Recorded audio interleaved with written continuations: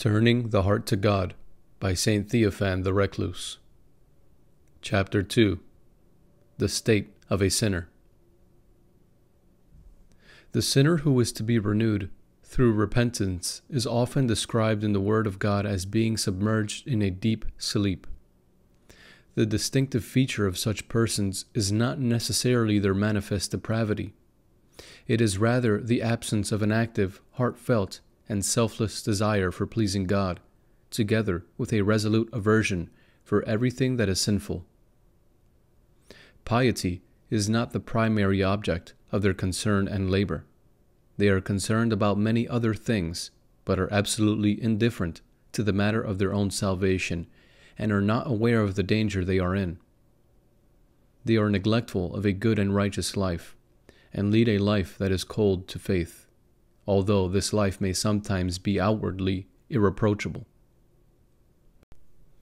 These are the general features characteristic of a sinner. The particular features of a man who has deprived himself of grace are presented as follows. Having turned away from God, a man becomes centered on himself and puts himself as the main object of his entire life and activity. This is certain because after God there is nothing greater for a man than himself. Having received the fullness of grace previously, and having now become empty without God, he is in a hurry and concerned with how and by what means he can fill this emptiness which is inside of him.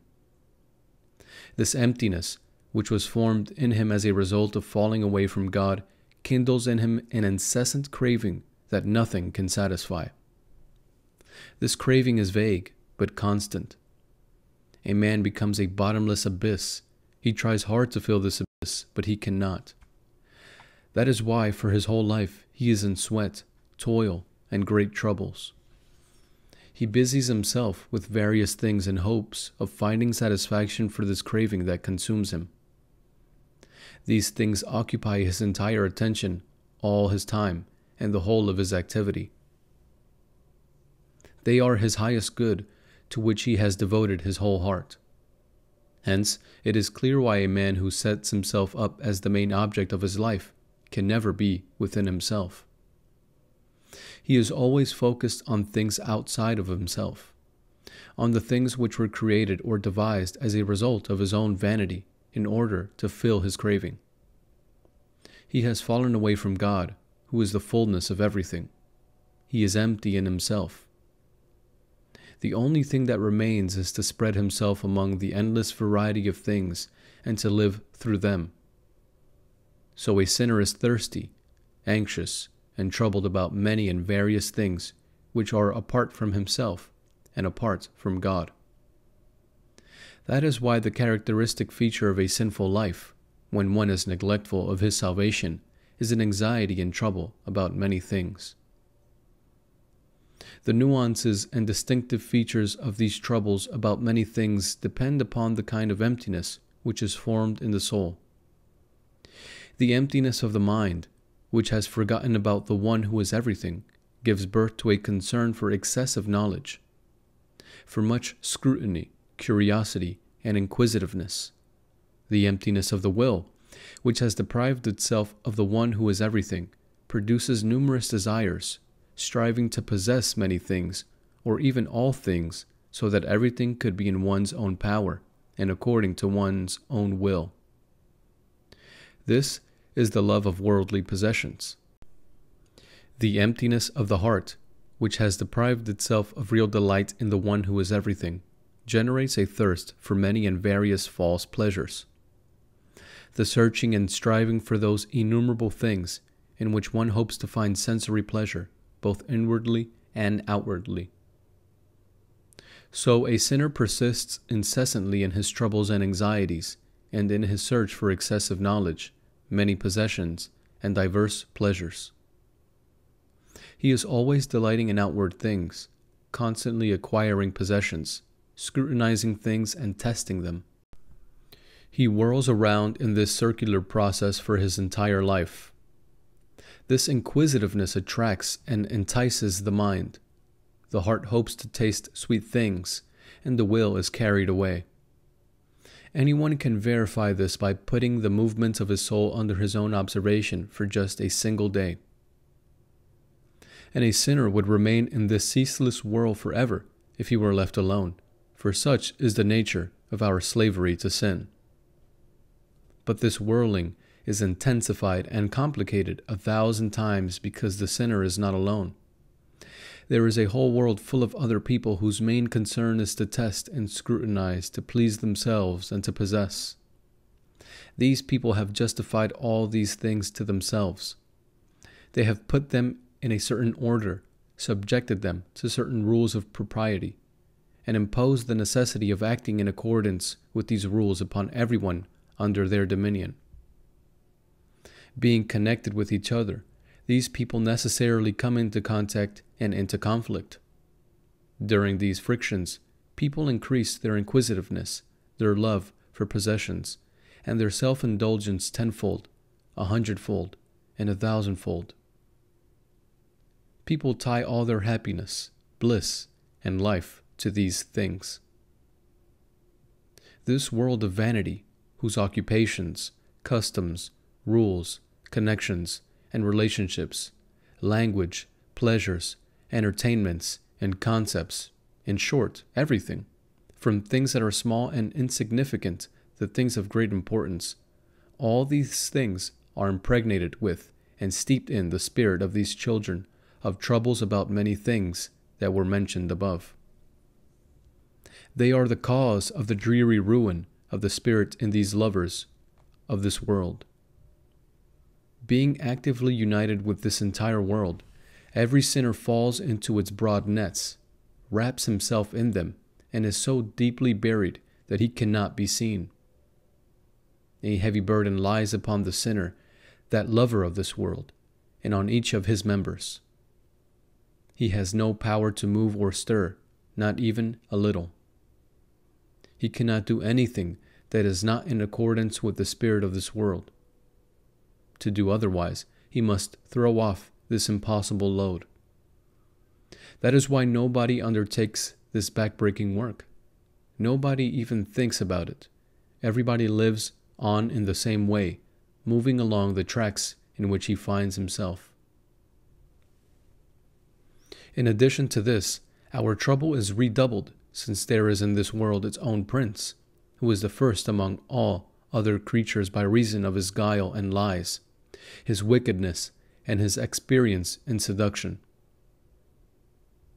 By means of the flesh and materiality, with which the soul has mingled and merged through the fall, this prince has free access to the soul.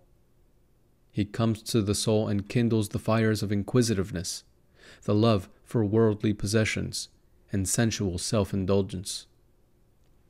By different kinds of flattery, he keeps people immersed in these states, hopelessly, constantly, and without any way out.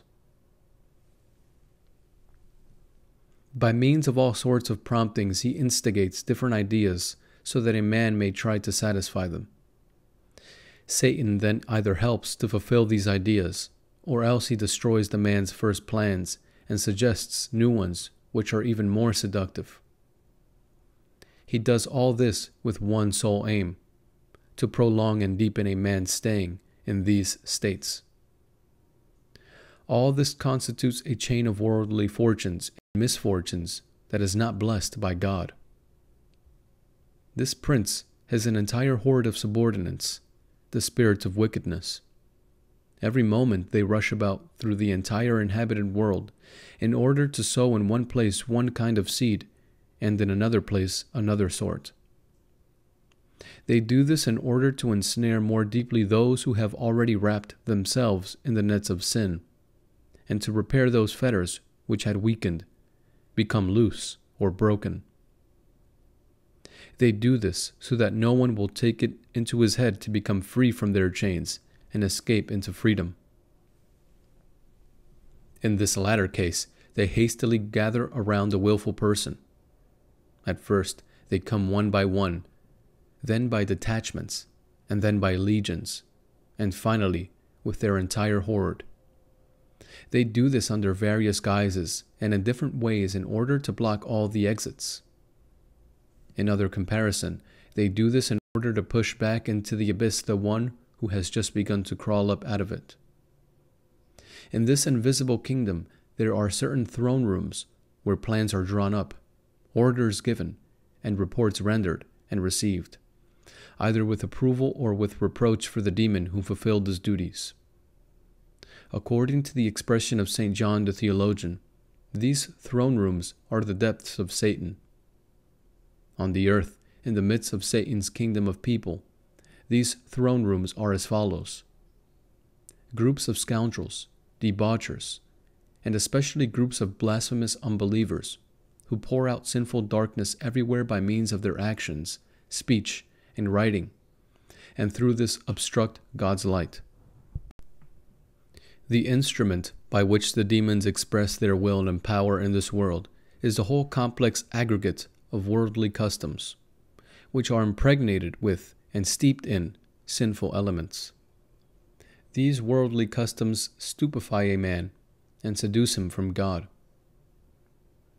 This is a configuration of the sinful sphere. Every sinner is entirely immersed in this sphere, but he is kept in it by one particular thing, and this one thing can sometimes be tolerable in appearance, or even laudable. Satan has one concern, that when a man is completely occupied in his consciousness, his will, and his heart, he is not solely and exclusively devoted to God, but to something that is apart from him. So, having been joined to these things that are apart from God with his mind, will, and heart, he may have them instead of God, and may care only for them, may scrutinize only them, may take delight only in them, and may possess only them. This concerns not only the bodily passions and the passions of the soul, but also the things which are proper and becoming. For example, learning, arts and crafts, and the cares of the day. Everything of this kind can serve as a fetter by means of which Satan keeps blinded and dazzled sinners under his dominion, and does not allow them to come to their senses or to collect themselves. If one looks at a sinner's inward disposition and outward state, then it will be found that sometimes he knows much, but is blind with regards to the works of God and the matters of his salvation. It will be evident that though he is incessantly troubled, he is not active with respect to the establishment of his salvation. Even though he experiences alarm or delight in his heart, he is completely insensitive and dead to everything that is spiritual. In this regard, all the faculties of our being are injured by sin, and a sinner is characterized by blindness, negligence, and deadness. He does not see his state, and that is why he is not aware of the dangers of his state. He is not aware of his danger, and that is why he does not care to rid himself of it. It does not even occur to him that he must change and work out his salvation. He is in the firm belief, which nothing can shake, that he is in good state and on the right way, so he does not wish for anything else, and he works so that everything should remain as it is. That is why he considers any reminder about another way of life as unnecessary for himself. He does not listen to these reminders and cannot even understand what they are for. He avoids and flees from them. Chapter 3. The Action of God's Grace. We have already mentioned that a sinner is in the same position as a man who is submerged in deep sleep. Just as one who is in deep sleep cannot awaken by himself and cannot get up if some danger approaches, he needs someone else to come and awaken him. So also one who is submerged in the sleep of sin cannot come to his senses and collect himself. He cannot rise up if God's grace will not come to his assistance. According to God's infinite mercy, his grace is available for everyone. It comes around to everyone and appeals in a distinct way to each person. Awake, O sleeper, and arise from the dead, and Christ shall give you light. This comparison of sinners to those who are asleep gives us certain points for a comprehensive examination of their conversation to God.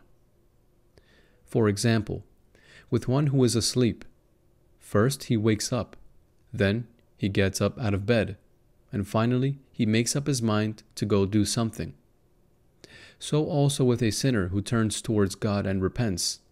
First he wakes up from the sleep of sin, then he comes to some determination to change. He is getting up. And finally, he clothes himself in strength for a new life with the sacraments of confession and Eucharist. He is ready to act. In the parable of the prodigal son, these moments are indicated in the following way. First, he came to himself. This means that he came to his senses and collected himself. Then he said, "I will arise and go," meaning that he intends to stop his former way of life. Then he arose and went to his father and said, "I have sinned." This is his repentance. And then the father clothed him in his best robe, which indicates his absolution, and set the table for him, the Holy Eucharist. So, in the conversion of sinners to God, there are three movements: awakening from the sleep of sin, rising up with the determination to leave one's sin and dedicate oneself to pleasing God, and the clothing of the sinner with strength from above for this matter of pleasing God in the sacraments of confession and Eucharist.